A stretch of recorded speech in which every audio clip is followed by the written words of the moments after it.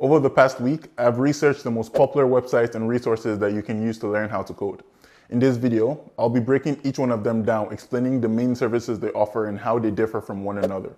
Let's get into it.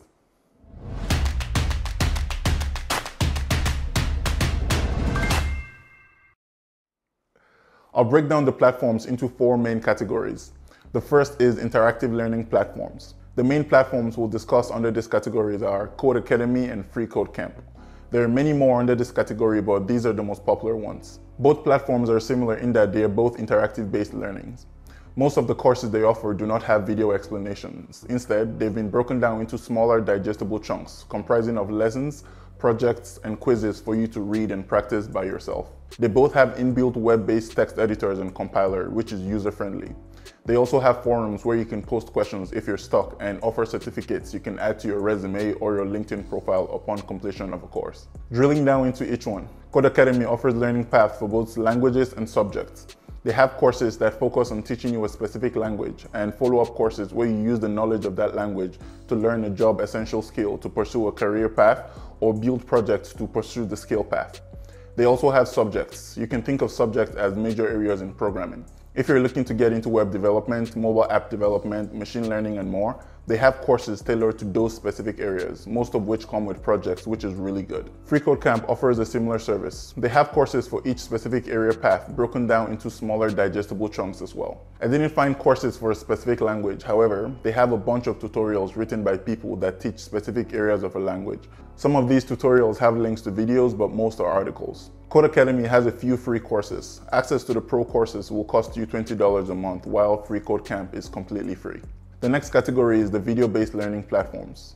These are platforms like Udemy, LinkedIn Learning, Skillshare, and so on. These are platforms where independent creators can make a course and upload it to the platform. For example, say I want to teach Java, I can make a Java course and put it on any of these sites.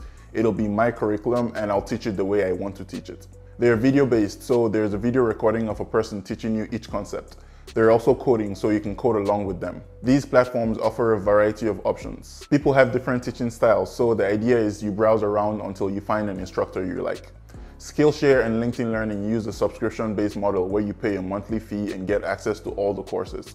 Udemy, on the other hand, is different. To access a course, you have to buy the course. LinkedIn Learning offers a certificate upon completion of a course, but Skillshare and Udemy do not. The third category are platforms that offer resources from professional learning institutions or companies. The popular platforms in this space are Coursera and edX. These are video resources as well, with the main difference being they're offered or associated with an accredited university or company. For example, this object-oriented programming course is offered by Duke University, and this algorithm course is offered by Princeton University. A few courses are free, but you'll have to enroll to access most of them. Some courses may take longer to complete because they are university courses designed for a full semester, but they're not as expensive as a college tuition. Companies like IBM and Google also offer a handful of courses. Upon completion of a course, you'll get a certificate you can add to your LinkedIn profile or your resume. The final category is YouTube. I know some of you are questioning the logic behind why YouTube is in a category of its own and why I didn't merge it with the other video-based services. Of all the resources I've mentioned, YouTube has the most catalog and is completely free, if you don't mind watching a few ads here and there. Anything you want to learn with regards to programming can be found on YouTube. The other sites offer some free courses, but you'll have to pay for the pro-level courses. There are several creators whose channels are dedicated to just teaching. Coda makes amazing front-end tutorials and explains every concept very well. Amigos Code makes amazing tutorials for several languages and architectural patterns. Programming with Mosh has been killing it for years on YouTube. His tutorials are in-depth and easy to follow. Back-to-Back Swee's channels literally carried me through technical interviews, helping me understand how to tackle the tough questions. These are just some of them. There are other amazing content creators on YouTube you can learn from for free. The question then becomes, which one should you go with? That completely depends on your situation, that is, where you are in your coding journey and your preferred learning style. I don't have a preference for anyone. They're all great platforms. Codecademy offers the most structure, and I think it's the most beginner-friendly, with the only drawback being there is no instructor to explain. You have to read the concepts and understand them by yourself. If you prefer having an instructor teach the concepts, then LinkedIn Learning is the best bang for your buck. It has tons of beginner courses and well-advanced courses as well. If you've learned the basics but want to dive into some more complicated topics, then Coursera or YouTube might work for you. People teach in different ways, so you have to find the creator or the course that works for you. All the platforms are beginner friendly and have intermediate and expert courses as well, so you can't go wrong with choosing one. It all depends on your learning style. The content on all the platforms are the same. The Java on Codecademy is the same Java on LinkedIn Learning. Just pick one and start. It doesn't matter which one. All that matters is that you start. Over time, I've learned that the hardest thing for many people to do is to start. In his book, Atomic Habits, author James Clear writes, "It is easy to get bogged down trying to figure out the most optimal plan for change, the fastest way to lose weight, the best program to gain muscle, the perfect idea for a side hustle, and in our case, the best way to learn how to code. We are so focused on figuring out the best approach that we never get around to taking action." There is a big difference between being in motion and taking action.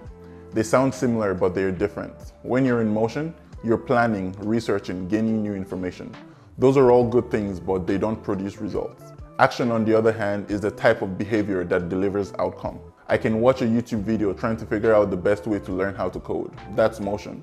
If I sit down, get a notebook, and start learning how to code using one of the platforms, that's action. Motion is useful, but it will never produce an outcome by itself. Doesn't matter how many opinions or articles you read about the best way to learn how to code.